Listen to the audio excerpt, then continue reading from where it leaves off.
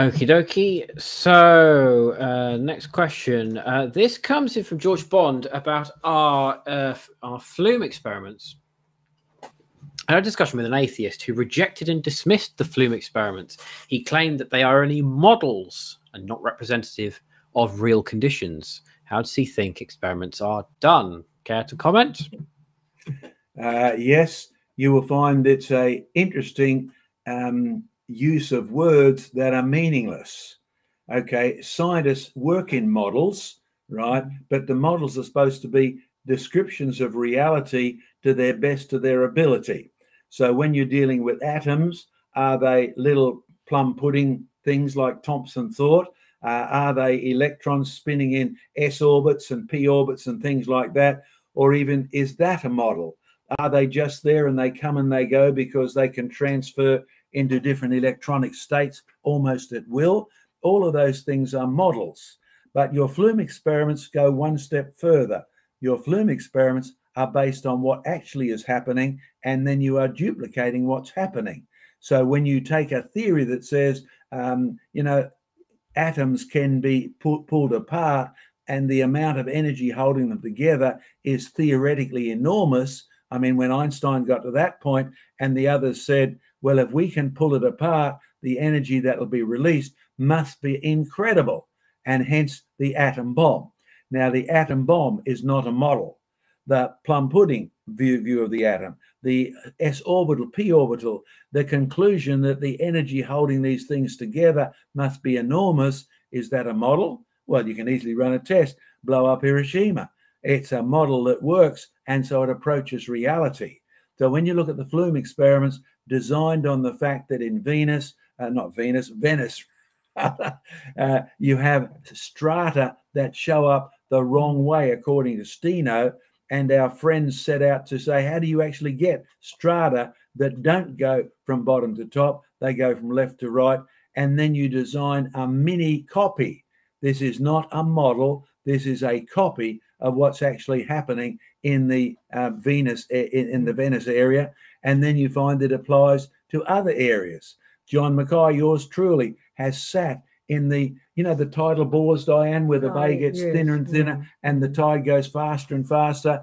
I actually rather foolishly decided to walk out into the Bay of Fundy. Nova Scotia, it's got incredibly high 70 feet, 20-meter tide rises. And I thought, I wonder what's actually out there when the tide gets low. So yours truly, being foolish as well as sometimes explorative geological, decided to walk out to the lowest tide level I could get. Now, the interesting thing is, when you have tidal bores, you can surf on them. When you have tidal bores and the tide changes, it just doesn't creep in slowly. It had John Mackay running for crazy, like he had to, well, he did have to escape that incredible current that was coming in. But then I did it in reverse. I thought, I wonder what happens when these tidal bores get up to the tidal marshes. And the reality is, I saw layers forming horizontally. And then when they went out, I saw layers being eroded. And then I saw the solution to many puzzles. And you know what the puzzle was? I'd come across in Nova Scotia, not far away, reptile tracks, and they would come along a layer. You could excavate them, and then they would just disappear. And then another set of reptile tracks would show up in a couple of centimeters above. And you scratch your head and say, they are the same reptile tracks. It almost looks like it's come along and jumped up. And, as I sat in the tidal marshes there, yes, yours truly has done a lot of marsh sitting, a lot of swamp walking, a lot of exploring, so that we're not dealing with models. And you know what I saw? The tide came in really rapidly. It would deposit a centimeter of mud in each tidal flow. So it didn't take long to build up a whole series of layers that were formed this way or that way. They all formed sideways.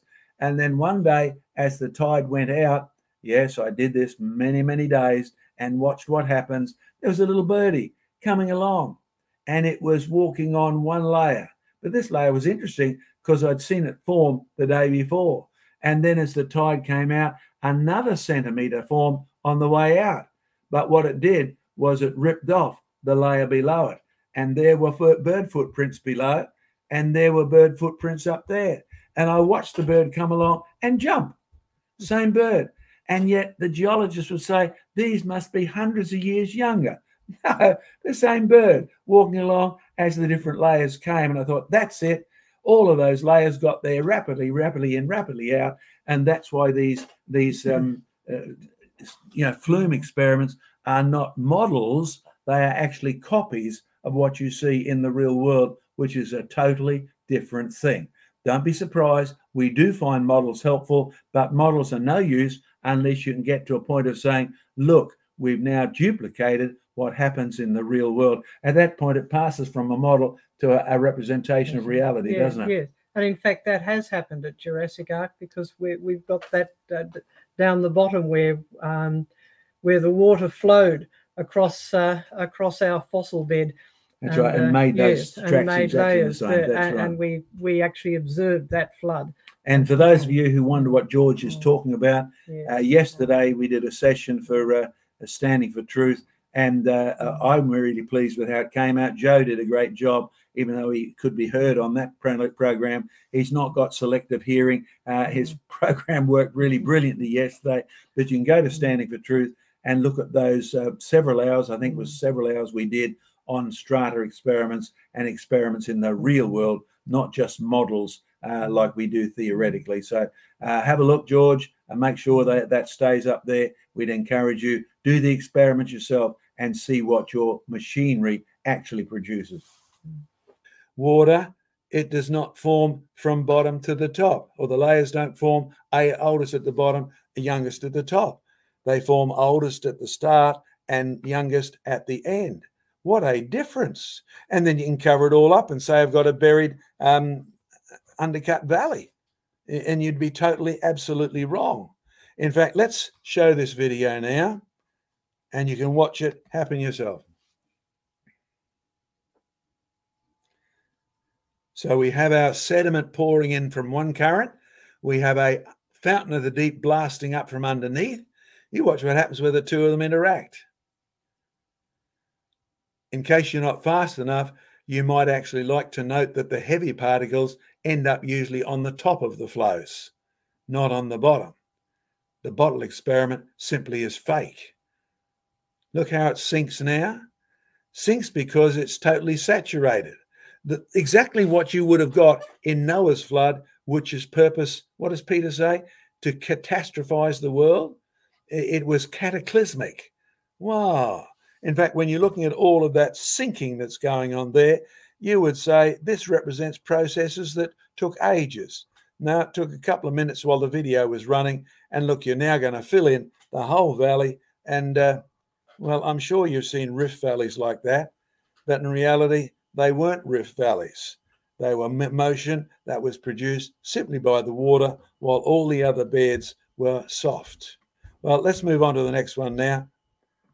Here's the result. Yep, I'm sure you could go to South Africa and find sediments like that. You can find them in America. You can see them on the islands off New Zealand, where huge geysers of the material have popped up from underneath.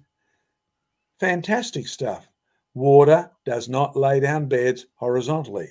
It's got nothing to do with time. It's got everything to do with process. And you need to build into your geologic thinking the scale of Noah's flood. Why? Because it's not the evidence which contradicts the word of God. You see, geologists have a habit of ignoring God in everything, and it is deliberate.